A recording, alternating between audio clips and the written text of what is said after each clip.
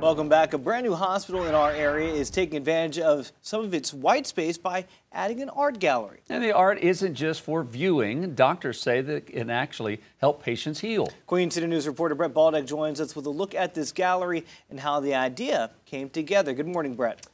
The idea for this art gallery all started with a simple phone call from a local artist to the CEO of Piedmont Medical Center in Fort Mill. The new hospital had plenty of wall space to offer and was actually already built in a way to help patients heal.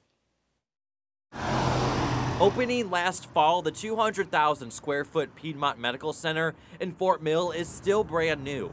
During the planning stages, patient care literally helped shape the building. All of our inpatient units have windows in each of the rooms and at the end of the hallways, so there's light throughout the building, which we believe helps heal. Sometimes it's the simple things that help heal.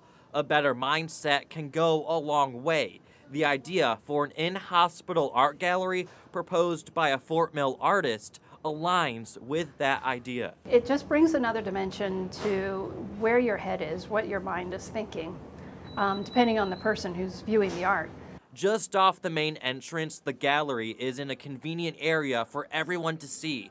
The pieces aren't just put up and forgotten about. They're rotated with new art every 8 to 10 weeks. It will always be fresh. Bringing something new to look at for the shortest or longest staying patients.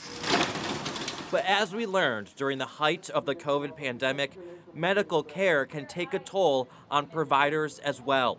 This art is designed to help anyone and everyone. The staff obviously need to be in a good place emotionally and psychologically themselves to provide the best care.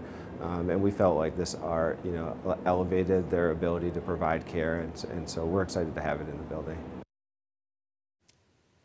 The art features, I was looking at the wrong camera, I'm sorry. The art features artists from in and around the Fort Mill area, and it's for sale for those interested in bringing home a piece of local art that is by local artists. I love this. What a great way. It makes it kind of feel like home and not like you're in the stale hospital. Yes. What are some other ways that the hospital is trying to connect with the community there in Fort Mill? So they call this a community hospital. So they already have pictures in there before this art came in, local pictures from some of the greenways in the Fort Mill area and highlighting some of the cool areas that are in the York County vicinity, because before this hospital was built, the only local hospital to them, people in York County, you'd have to come all the way to Charlotte usually if you wanted medical care. So this is their own hospital that they can go to for any kind of needs that they have.